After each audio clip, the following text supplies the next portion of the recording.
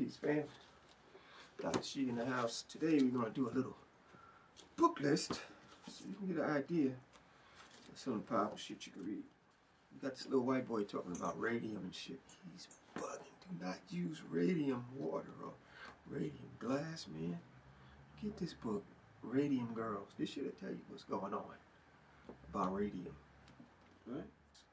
Who think nuclear is safe? Crime of Chernobyl. Crime of Chernobyl. Read this shit here. Or you can bypass all that shit and get Furnace of Affliction by the Radical Sister. And it give you, in a nutshell, all that stuff. Available now, 25,000yearcycle.org.